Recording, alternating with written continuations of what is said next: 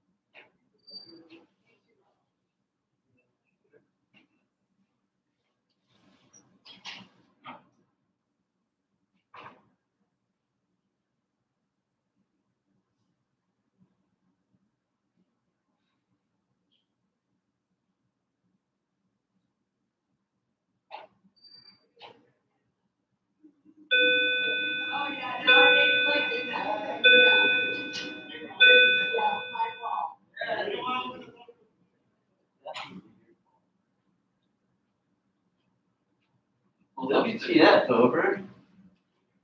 Well, how's it today? Serious. Is this like unofficial skip geology class day? I think maybe people are like going places for graduation and stuff like that. Yeah, but there's no seniors in this class, so.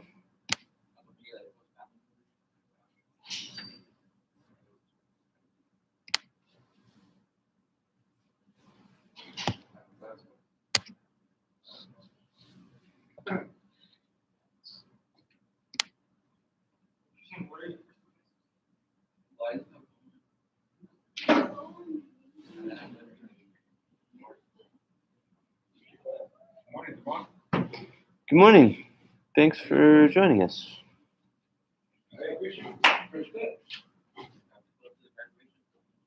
Someone presented.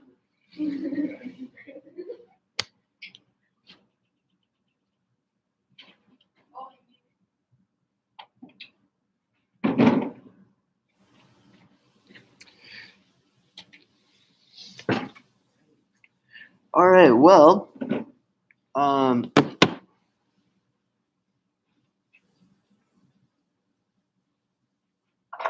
don't know where in the hell everybody is.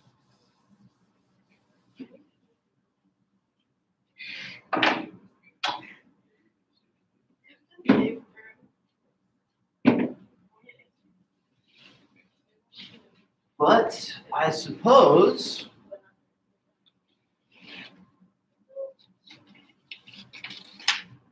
it's time to start. We're very close to the end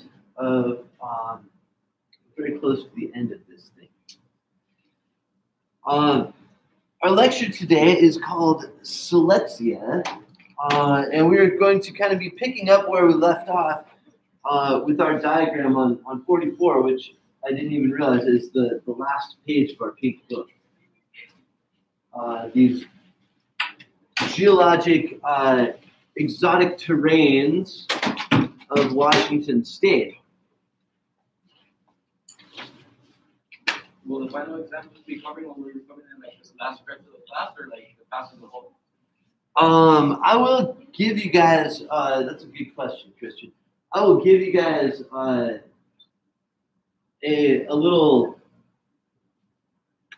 well, I guess a practice test kind of on, I'll hand that out either Wednesday or Thursday.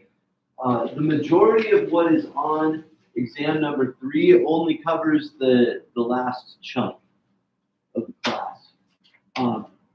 But that being said, there are also concepts that we've been building on throughout the class, and so we use some of those concepts. You know, you're expected to be able to use the concepts from the earlier parts of the class, but exam number 3 mainly focuses on what we've done since exam number 2.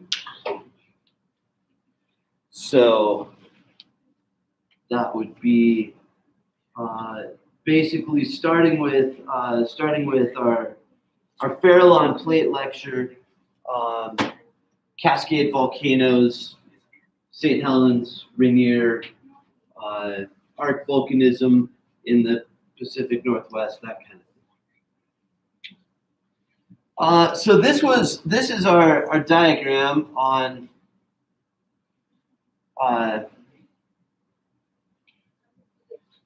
the last page of the pink book with our CRBs. We have our Craton, we have our Kootenai arc, we have our Okanagan terrain, we have this big ugly thing that we call the North Cascades terrain, and then we have the Olympic Peninsula. And today, the topic of the lecture, or the title of the lecture is Silesia, and we are returning to the Olympic Peninsula. We did some work with the Olympic Peninsula a few days ago, identifying it as a subduction complex. So that's Craton, that's Kootenai, 175. It's Okanagan, 150. North Cascades, we said that was 150 to 80. And then we had this thing labeled as Olympic Peninsula, and we gave it the date of 50, 50.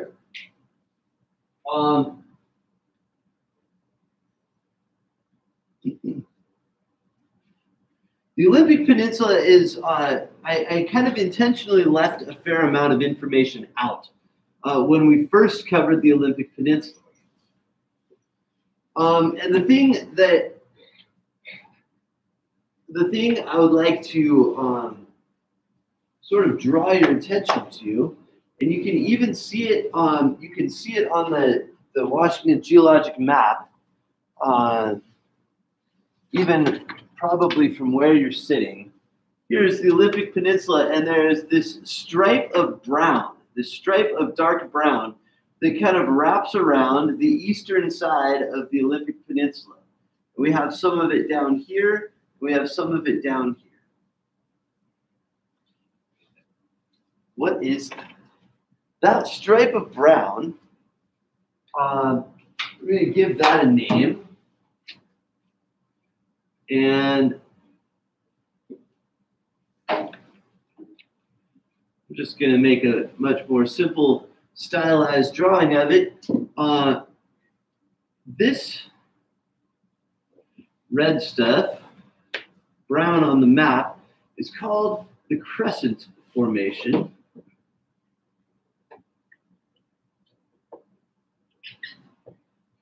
And the crescent formation is got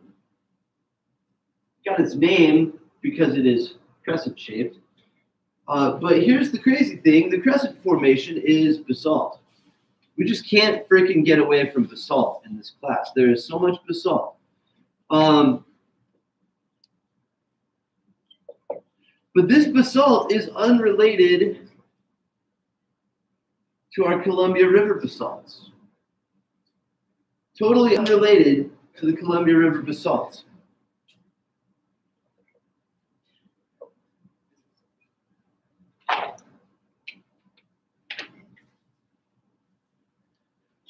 It is much older than the Columbia River basalts. The crescent formation, what's the age of crescent?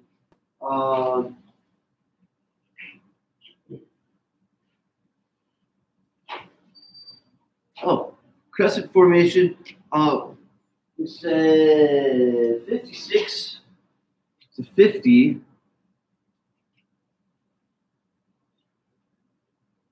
million years old. Okay, so this is there's a couple of things that should be jumping out at you right now. Yesterday, we said the Olympic Peninsula, we gave it an age of accretion, and we said that it was 50 million years ago, 50, that this thing, this last blob of stuff, landed and docked on the western edge of the coast. The crescent formation is a big part of this Olympic Peninsula, this last terrain that attached. Blue is, this is the age of accretion. That's the age it stuck onto the continent. 56 to 50, that's the absolute age of the rock. The absolute age of the rock.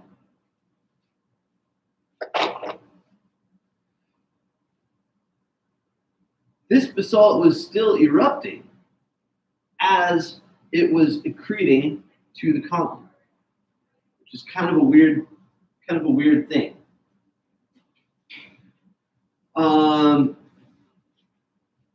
So I guess I'm gonna have to. I guess I just gotta go. For it.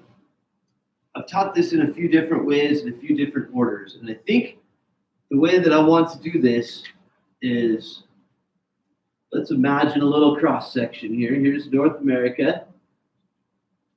Let's say we are looking at 55. Whoops, not 550. 55 million years ago. So 55 million years ago, we don't have an Olympic Peninsula yet. All this stuff's still out in the ocean. Seattle is on the coast. So 55 million years ago, here's Seattle.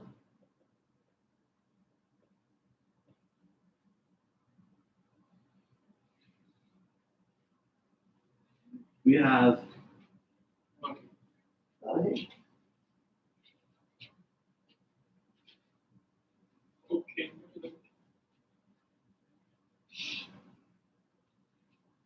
55 million years ago, North America.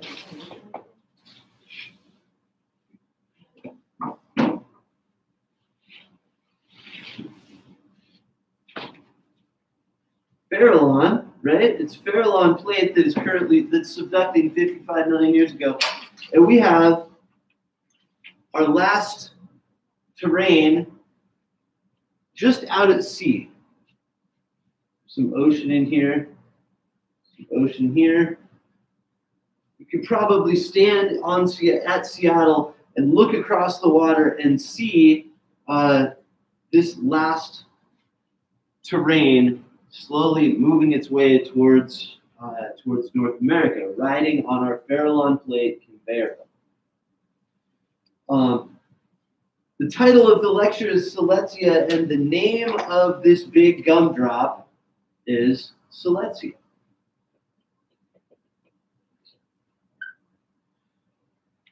I'm sure at this point you're like, all these weird names you're throwing at us, Kootenai, Okanagan, Silesia, what the hell, dude? Geologists give these things names because we have to be able to talk about them somehow. So Silesia is going to eventually be the crescent formation. Silesia is moving that way. It's going to stick on the edge of Washington, and it will be the crescent formation. So crescent formation is basalt. So Silesia, that's got to be some basalt.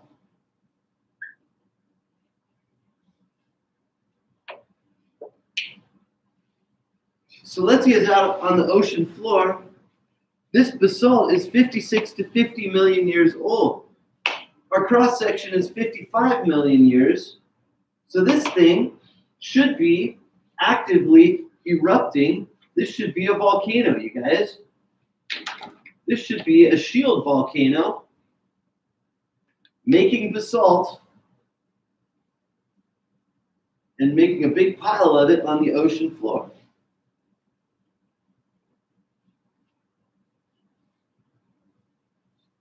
How do we know it's a shield volcano? Two things. It's basalt, and the age is right. It's actively erupting when it's out in the ocean. That's what it's got to be. It's got to be a shield volcano. So, where is another place on Earth that we have a shield volcano sitting? Bingo, Hawaii. Exactly. Silesia is a Hawaiian island. Imagine it as a Hawaiian island that is on a collision course with Washington State. It is actively building even as it is colliding with Washington. Is it big? Hell yeah, it's big. Silesia,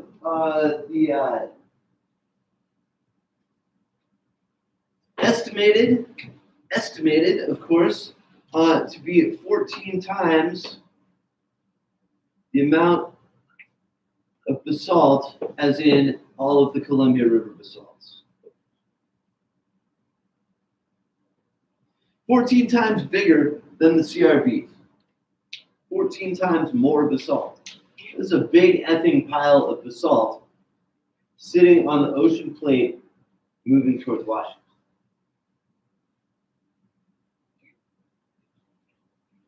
So this is a strange situation. And geologists have long struggled with, like, okay, well, where's this thing coming from? Should have waited on the ages a little bit. But we've got this crescent formation. We've got all of this old basalt, 56 to 50 million year old basalt, smashes onto the Olympic Peninsula.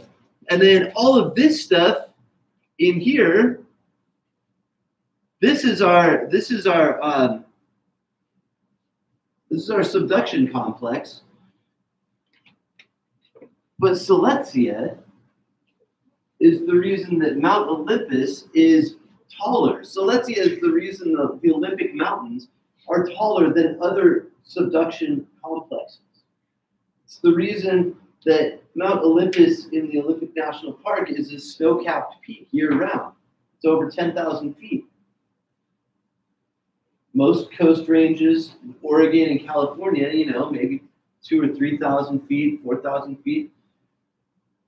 Mount Olympus is really tall, and it's because this old shield volcano is smashed onto the edge of Washington, and then we've spent 50 million years scraping sediments up on top of it.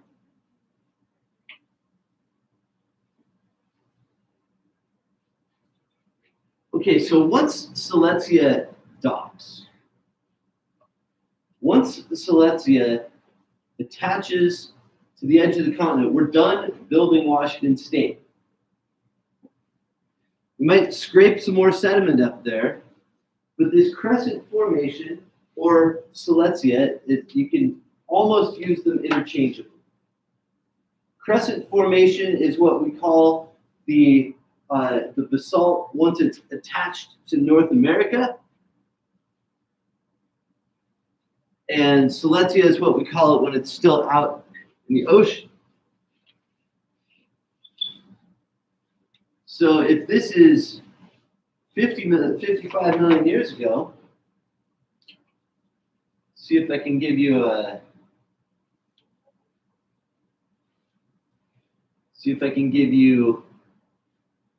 say 45 million years ago.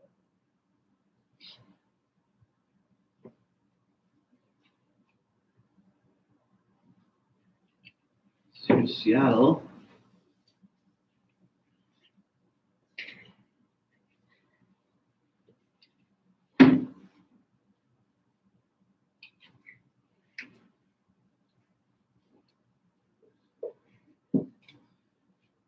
Now here's Siletzia, it's all smashed up.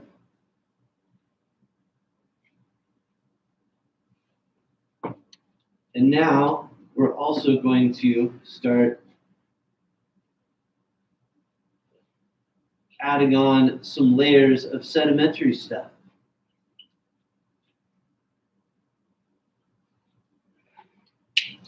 So here's our ocean sediments with some thrust faults. Here's our modern day Olympic Peninsula. And underneath all of this ocean sediment, which of course, there's ocean sediment down there, there's ocean sediment down here. Underneath all of this ocean sediment is all of this basalt.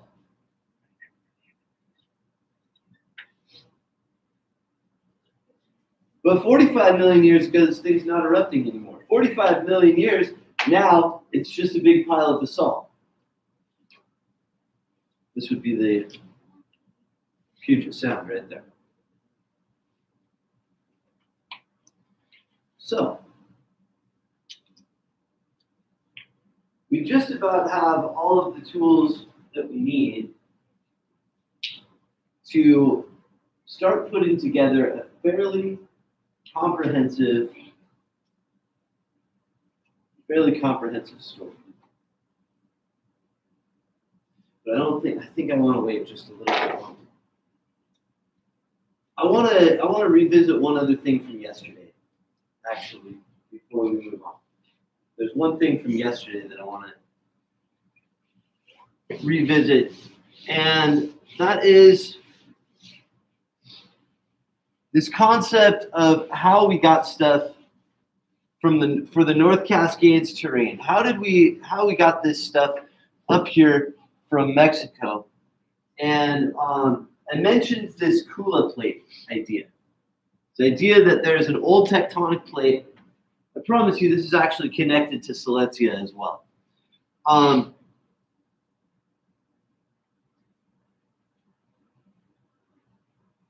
I realized I left yesterday really unsatisfied because I felt like I didn't explain this Kula plate concept very well. So I spent some time diving into the literature, diving into scientific papers, and reading what the career geologists who study this stuff for a living say. And here's the idea. Here's what we want. We want North America to be moving southwest as it has been, as it does, and say 60 million years ago, we've previously had this model where 200 million years North America is going over the Farallon Plate. And here is kind of the best current model, is that we have something like think it was something like this. And so this is Farallon. This is Pacific. And this is Kula.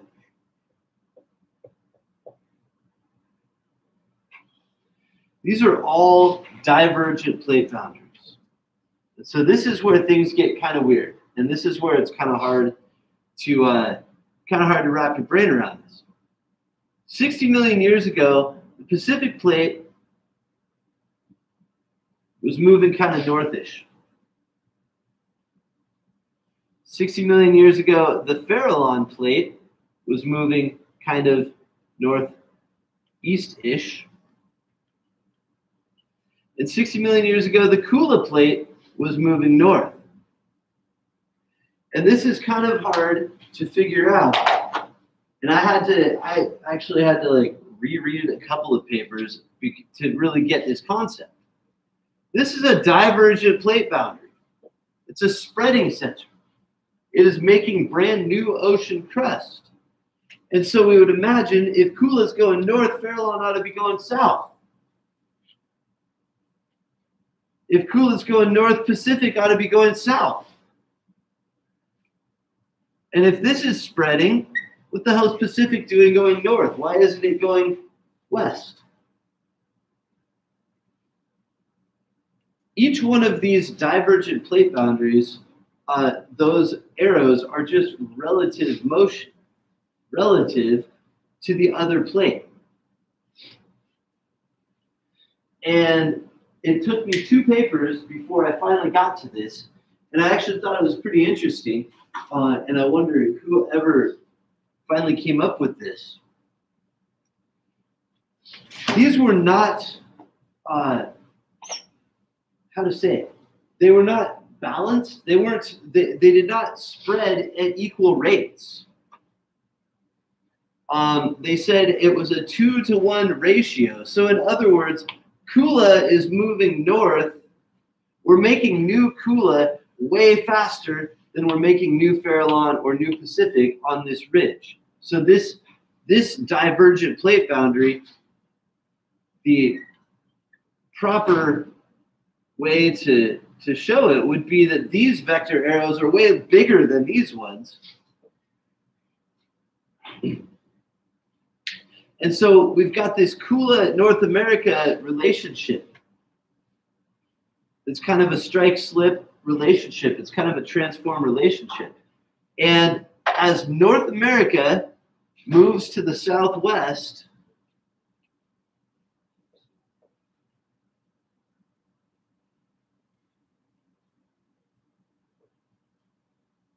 moving forward in time, you guys can hopefully see what's happening here. This is moving here. Let's put a little marker in. Here's Washington State right here. Washington State. As North America is moving to the southwest,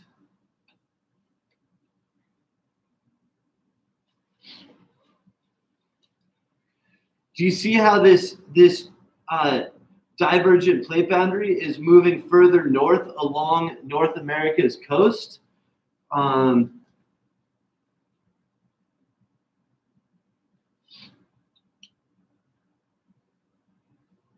Washington State keeps getting further away. If this is our little marker, Washington State keeps getting further away from where this divergent plate boundary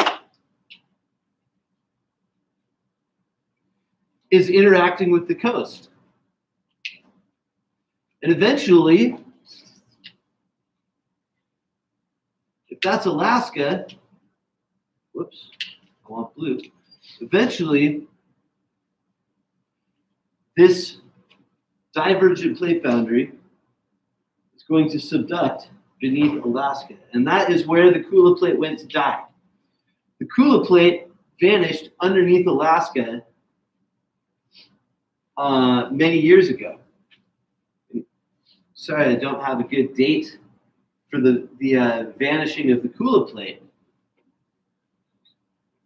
But we've got Kula moving north along the coast of North America, and this is your transportation device. This is how we are picking stuff up all the way down here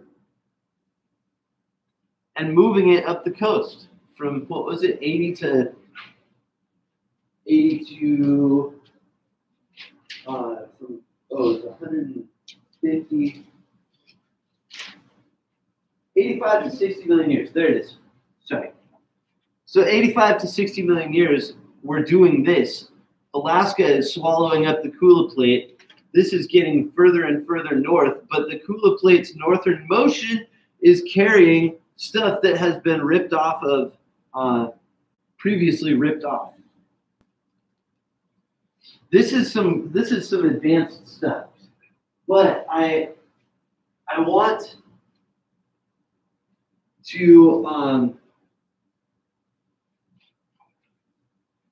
to make sure that at least you've heard it and at least you've seen a couple pictures of it, because this story here and this story here, the Seletia story,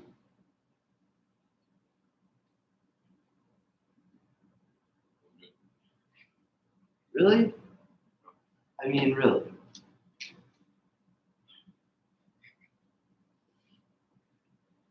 These two things are related. These two things are connected.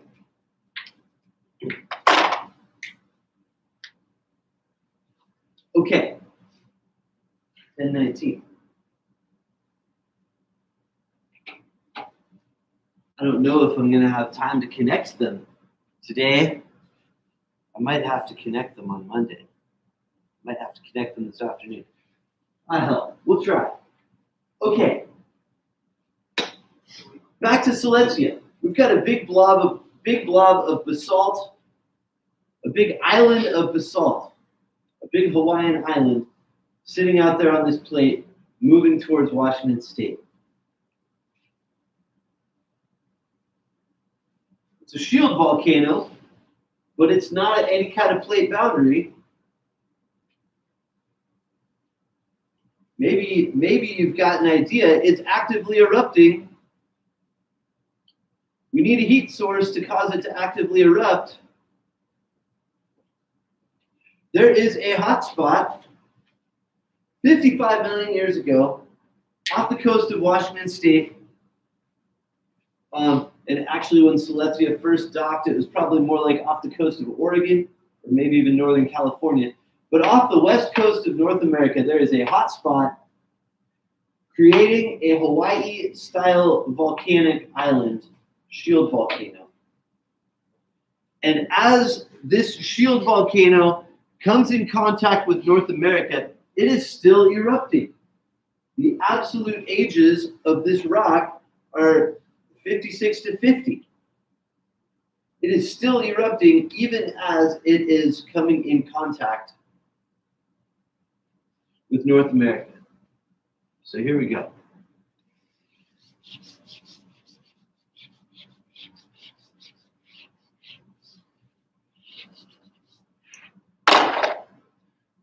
Washington coast. Oh, that's ugly. That's super ugly. Washington, Oregon, California, Nevada, Idaho, Montana, Utah. Good enough.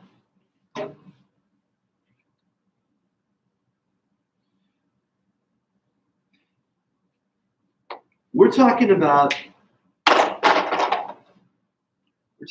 there being a hot spot right here 55 million years ago. 55.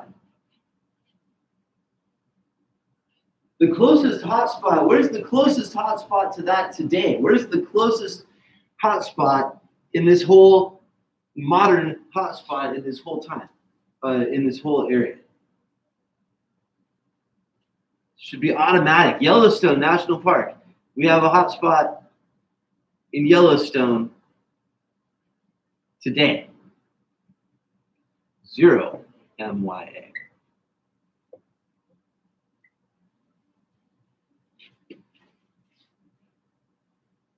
I'm telling you that the hotspot that was sitting under Silesia 55 million years ago is the same hotspot that is sitting under Yellowstone National Park today.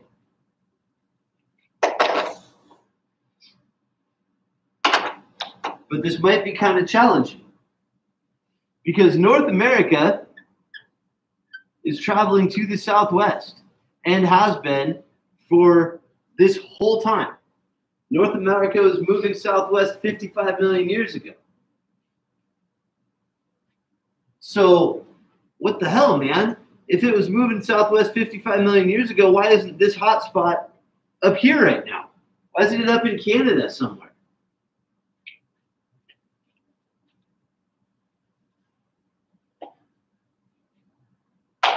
Here's the concept, and we're going to tie a lot of things together. We had a trail of Yellowstone calderas across the Snake River Plain, across southern Idaho, that abruptly stops 17 million years ago. 17. So we go from 0 to 17 in a nice straight line. Then it kind of vanishes. 17. That's also when the Columbia River basalts show up.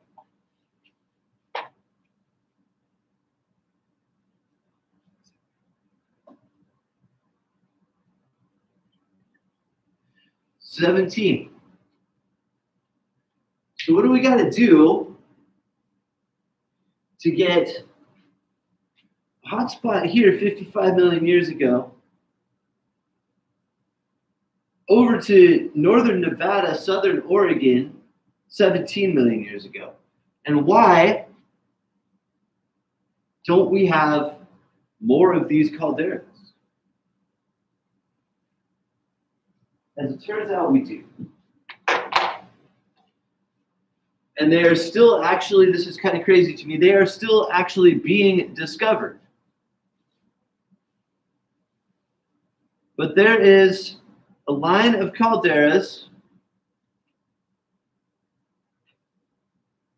more or less northwest to southeast, across Oregon,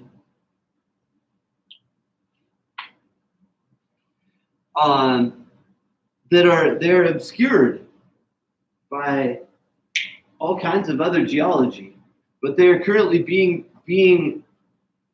there are currently geologists still finding them. I read a paper a couple days ago about a new one that they found in Oregon. And they get older as you move to the west. And here's the idea. The last 5 minutes. The hotspot wasn't here. Silesia wasn't here. It was actually down here. But for the last 20 million years, there has been this clockwise rotation of the Pacific Northwest. It isn't that this hotspot was up here and the North American plate just suddenly took a turn in a different direction and went a different direction for a little while. The hotspot has been in the same place the hotspot has always been. But each of these calderas has been moved northward as the entire Pacific Northwest is being rotated clockwise, centered kind of around Pendleton, Oregon. This rotation, clockwise rotation,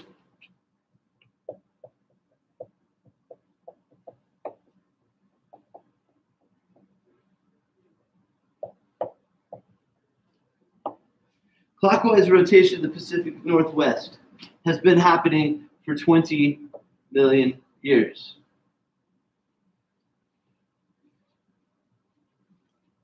What else happened 20 million years ago? North America began to cross the East Pacific Rise. San Andreas Fault began to form, and we get this transform plate boundary between Pacific Plate and North American Plate. We still have a little bit of subducting Juan de Fuca Plate, old Farallon Plate. Kula Plate's way up there. It's underneath Alaska. It's long since dead. But this transform, the stresses from this transform plate boundary, the stresses from these two plates interacting, combined with the location of the craton. Remember the craton, Salt Lake City up through here, and then it kind of cuts over like that. We've got craton here. All of this stuff is extra stuff that's squished onto the side. This is, the craton of the continent is way more stable than all of this stuff. And Pacific Plate, San Andreas Fault, transform plate motion is actually driving Washington and Oregon getting squished against Canadian craton, which is causing clockwise rotation of the Pacific Northwest. If you were to undo all of that clockwise rotation, it would line these Oregon calderas up perfectly with our Idaho calderas and show one continuous line of southwestern movement of the North American plate. There is a quiet time in there that maybe we'll talk about a little bit next week. Why we don't have as much eruption as we do today. But I guess I'm out of time. So I hope you guys have a good weekend. See you on Monday morning.